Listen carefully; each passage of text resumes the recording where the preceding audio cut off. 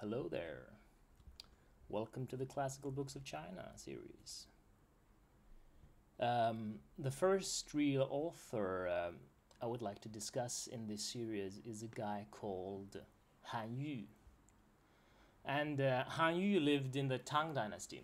So his dates are 768 to 824, and he's considered to be the greatest prose stylist of the whole era. And I've been reading his complete prose works during the last few weeks, which I have in a 2-volume set with plenty of annotations. One of the magnificent things about China really is that it's churning out these fantastic scholarly editions of classical works at an astounding speed now. And the edition I'm using for Han Yu was published in 2004 and is annotated by a guy called a professor called, I should say, Yan Qi, who is an expert on this author. And I thought that I should actually devote this episode to technicalities, you might say. I mean, even before I start talking about the author, I would like to describe a little bit what a book like this looks like. So, scholarly editions of classical literature, they're usually printed in the traditional format, which means that the text runs from top to bottom on the page, and the columns are arranged from right to left. So that means that you actually read the book backwards. You start in the back and you end up in the front, which is kind of a funny feeling the first few times, but it's something that you get used to. And these books are also printed in traditional Chinese characters, even if they're published in the People's Republic. And I think they're the only exceptions to this rule. Otherwise, in People's Republic, you only get simplified characters for all writing. But I'm not sure about that. There might be other uses for traditional characters as well. I thought that the thing is, I'm doing this channel partly for people who might be interested in studying the subject by themselves. And I think it's really helpful for such people to know the basics. And there's an ocean of different editions of the major classical works available in China, but most of them are actually not very useful for the serious student.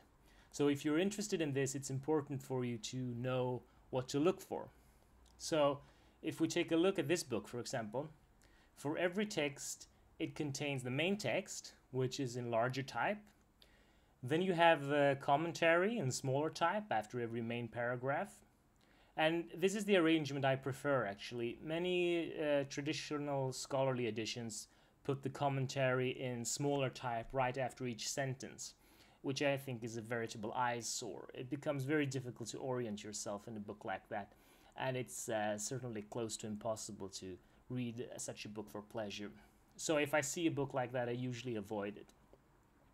Now you might ask yourself, like, what commentaries, annotations, what am I talking about? And if you're not into classics or classical language study, you might never have come into contact with annotated editions like this at all, even in other languages. And I realized that the need for having commentaries isn't obvious. But basically I would say that if you're a student, a Western student of Chinese literature, commentaries for original texts aren't something that you can do without most of the time. It's really, really helpful to have them. And there are different types of commentaries. First of all, good editions always contain textual remarks. That is, they will note variants in different available manuscripts, and they usually also provide some kind of discussion for the editorial choice that's been made. For most authors of this age, the process of assembling a scholarly edition of this kind is to compare all the available manuscripts. And you have to do this because the original manuscripts, the ones written by the author himself, I mean, they're almost never available for authors this ancient. And when you look at copies from hundreds of years afterwards, there will inevitably be small variants. And often a textual annotation can quite easily establish obvious corruptions. By corruptions, I mean when there are misspellings, or there are obvious gaps in a sentence, or there are extra words or something else like that. In some cases, however, it's not always obvious how the original text went. And in those cases, a good commentary like this one usually includes some discussion about the different variants and tries to establish the most likely one. And I say the most likely one because this is really an area where scholars tend to disagree. It's emphatically not an empiric science to establish which one of two or more variants is the most obvious one. It takes a lot of intellect, a lot of knowledge, and a lot of taste, honestly, to be able to do such kind of work competently. And for Han Yu, there is a rather authoritative textual criticism by the great Song Dynasty philosopher Zhu Xi. And this commentary, or this critical edition, is referenced rather heavily in this volume. But this volume also contains opinions from many other people who have worked on the text throughout the centuries. And I think it's usually not appreciated what kind of work it takes to put ancient texts like this in a readable format. So where possible, I will try to point out where the labors of textual critics can be essential to understanding. That's just because I think this is such an underappreciated work in today's society. My basic point of view is that philology should be at the center of all human sciences, and this is philological groundwork at its most basic. But as literature, this kind of commentary is usually rather boring, and it's frankly inessential if you're reading more for content. So personally, I usually skip these comments, or I just browse them very quickly. Another thing that a good annotation does is to provide the historical background for different events and persons that are mentioned in the text. So this edition, for example, it gives you a likely date of composition for each piece, or you can establish such a date at all, of course. And it provides brief biographies of persons that are mentioned in the texts. And it will flesh out different events mentioned with a sort of proper historical background. And since this is a proper scholarly work, it almost always cites the actual sources for all these persons and events, if those are available, that is. Which means that when you read the commentaries, you will get little snippets of the actual officially compiled histories of the Tang Dynasty and so forth, which is kind of exciting if you're trying to learn the language. And if the textual criticism bit is something that you can skip, and that I often skip, these contextual annotations are something I really find myself reading quite carefully often. Because it's a peculiar thing with Chinese literature that it often has a very tight connection to actual life.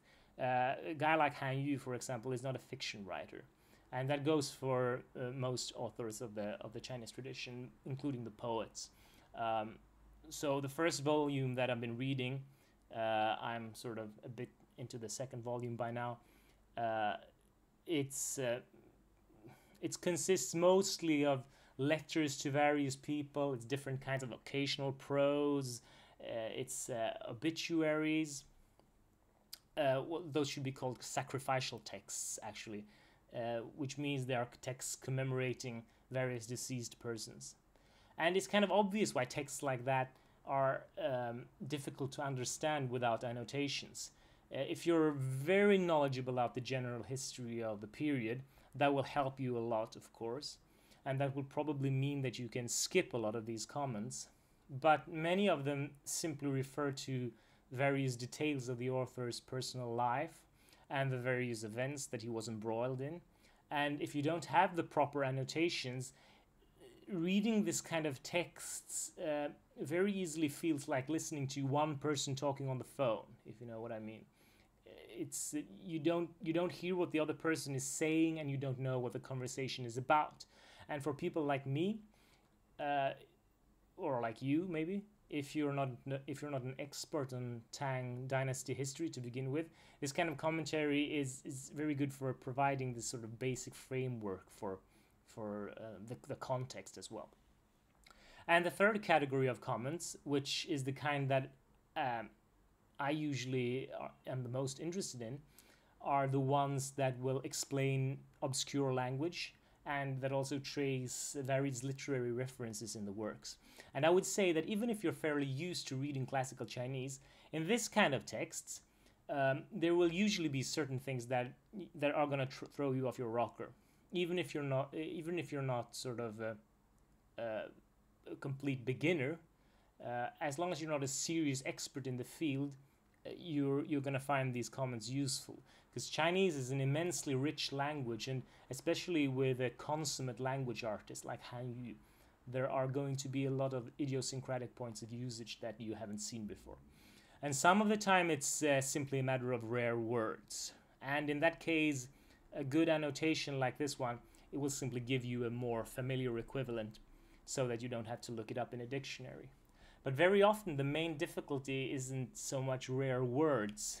It's that there are obscure phrases that actually contain an allusion to an ancient work.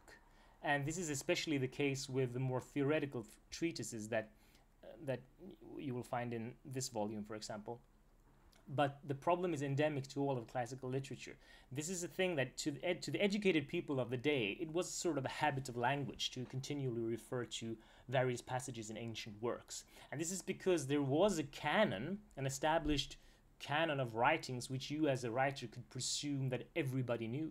So you didn't need to explain where you got it from. People would recognize it because they had been forced to memorize this thing from childhood and onwards, and people would get your point, and it means that a lot of things can be expressed rather less directly simply by using a well-placed allusion here and there.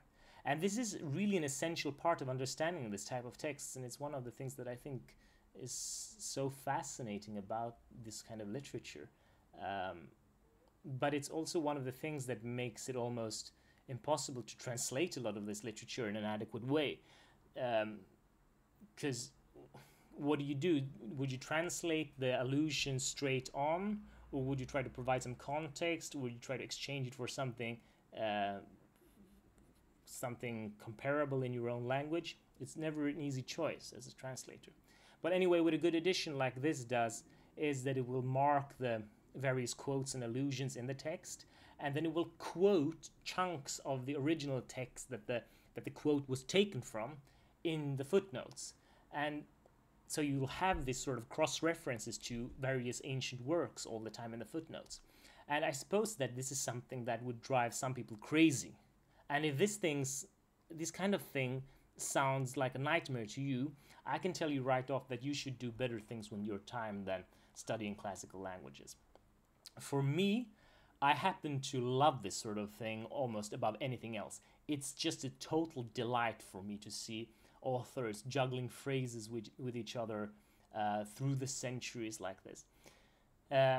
What I really like especially is if I'm sometimes able to identify phrases like this by myself, because that means that if I don't need the commentary to identify this phrase from somewhere else, it means that I know the original classical work well enough in order to use it productively in as a type of intellectual work, you might say. So it gives me a certain sense of accomplishment. It's like weightlifters breaking a personal record or something. It's like, yeah, I got that one. But for the most part, that is also something that I would need a commentary for. I'm usually not that good.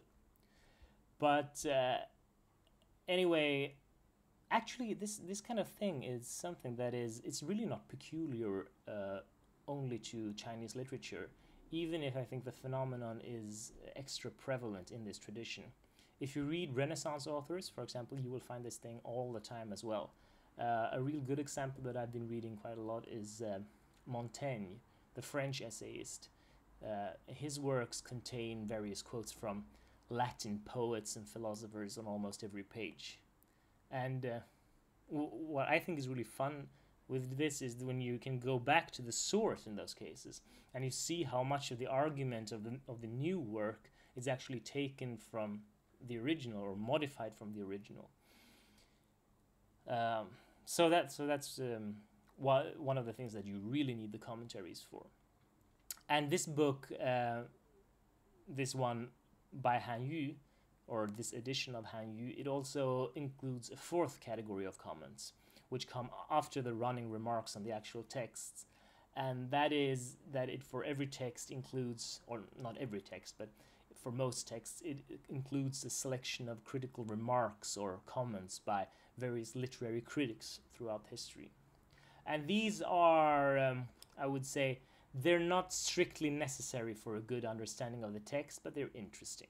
So it enhances the sense of this literature as a collective endeavor, and I think it's very enjoyable to read. Get some sense of the first-hand reception of the author. But this is not very common, actually. I haven't seen this with many books before.